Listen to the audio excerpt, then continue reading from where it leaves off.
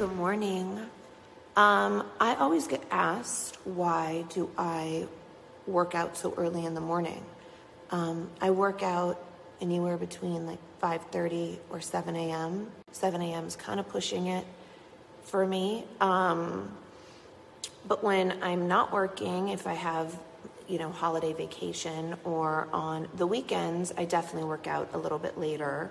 But I work out, based around True's schedule. And, she gets up at a certain time every morning. And I, of course, am always there to wake her up. We have breakfast together. Those traditions and routines are super important for me, to have breakfast with my daughter every day. And then the rest of the day I work. And it's just, for me, working out is so therapeutic.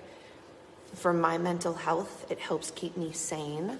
I feel badass when I'm in the gym. I love, once I start seeing results, it just keeps me going. And I'm proud of myself and the things that I can accomplish in the gym. I just feel really accomplished after I work out, and I love that feeling.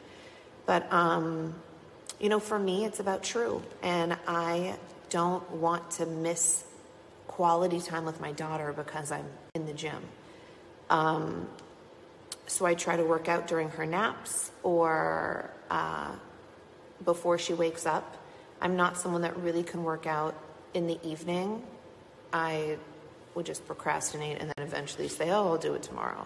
So yeah, I think for everybody, it's a different, everybody has a different system. Everybody has different times of the day they like to work out.